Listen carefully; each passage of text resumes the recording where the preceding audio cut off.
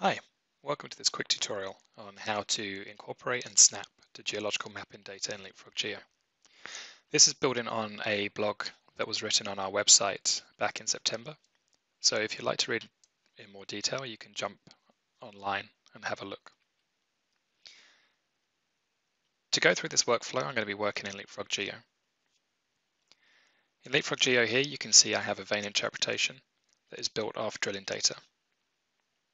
I also have a set of mapping data that has been collected in the field. This consists of X, Y, and Z locational data and 2 category columns.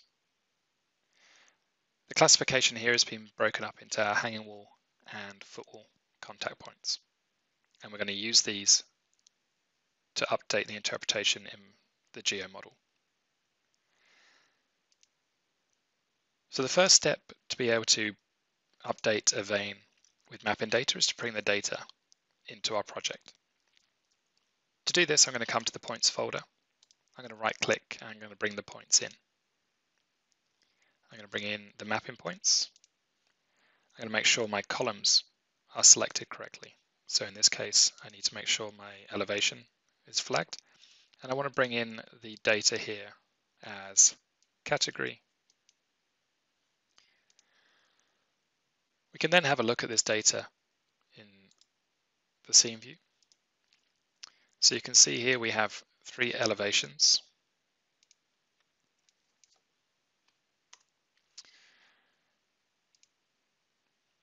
And we have a footwall dataset and a hanging wall dataset. And what we want to do is use these points to update the interpretation. So you can see when we look from above here that some of my hanging wall data suggests that this vein should be coming further out. So what we'll do as a first step, so we can have a look at how this mapping data impacts our interpretation, we're going to take a copy. I'm going to extract my mesh, and we'll come back to that one later. Now to update the vein in particular, we need to focus on the objects that make that vein. So in this case, I've expanded my dike 1, and I've come to the different objects that are used to build it. I want to change the hanging wall and the footwall based on the data I brought into the project. Now at the moment I can't do that because all the data is contained within one file, and there's no way within an edit down here that I can differentiate between the hanging wall and footwall. So to do that, I need to separate this data. So I will right click and create a new selection.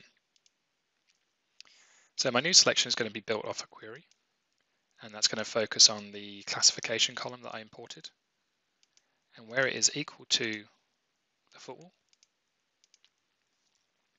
I'm going to create a footwall contact dataset.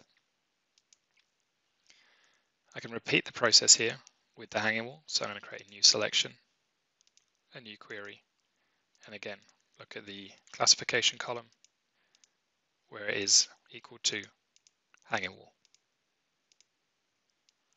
We can call that hanging wall contacts. Now, if you don't have those classifications in your data set to begin with, you can always create a new category selection from the imported data, and you can go and update this in the scene view.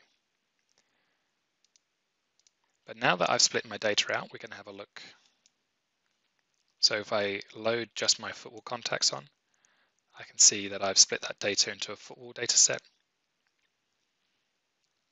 And if we load the hanging wall, it appears on the other side.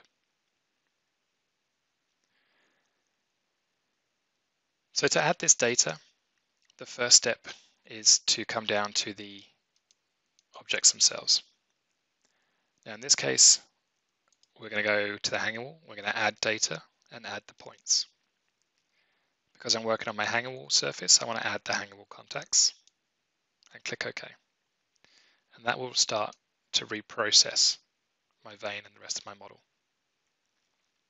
I can repeat that for the footwall. So while this is running, I'm going to add the points to my footwall contact as well.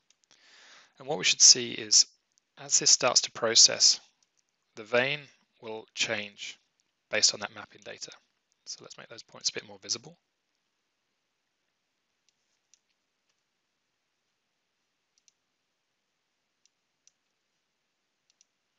So here you can see the vein surface has now come out to try and honor those points. However, at the moment, it is using them as a guide, but it is not snapped. So you can see the edges of my triangulations here are not snapping to my data points. So if I want to make sure that my vein interpretation is also snapped, I need to come back to my dike down here, double click, and initially go to surfacing. In the snap to data, I have changed it to custom. Yours may often be set to drilling only. Once I've set it to custom, I can come to the inputs. So this is looking at the data that is creating this vein. And you can see now that out of the data that's making up the hanging wall and the footwall, I can choose what I want to snap to. In this case, I want to snap to my points, and I already have snap to drill holes selected here as well.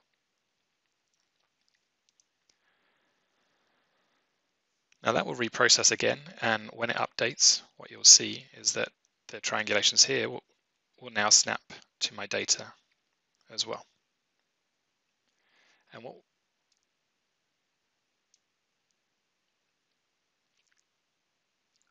so there you can see the update. Now, the last thing I want to do just to make sure that this has worked properly is we're going to take a slice at the elevation here. Let's make this a bit. And we'll look down. So here you can now see the outline of my vein based off my mapping data. We'll also set the drill holes. There we go. Now if we go back to the copy I took originally and we load that on, you can see how that has changed from the original interpretation to the updated based on the mapping data. So the great thing is now that you have this set up, is this is now a dynamic edit. So as you collect more data, you can refresh your mapping points object, which will refresh the contact selection and therefore update your vein. So just to show you that in action, if we come back to our full model, I now have a new set of mapping data taken here at my 2970 elevation. So I'm going to take that data and I'm going to copy it to the bottom of my current data set. Click Save. And then in my project, I'm going to come back to my mapping file and I'm going to choose to reload data. I'm going to reload the original object.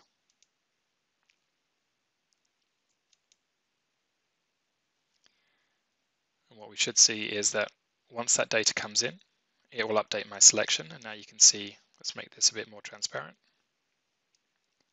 You can see I have now a new set of data on my elevation down here.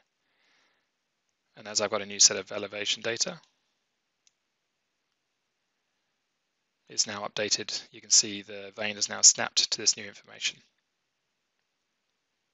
So it's really as simple as that. You create your import file in your points folder, and you just constantly refresh that with your new mapping data. And as you add that data in, it will work with your project to update your vein. So thanks very much for joining this quick tutorial. So there's plenty more information and guides and how-tos on your My Seequent page and on our YouTube homepage. Thanks very much.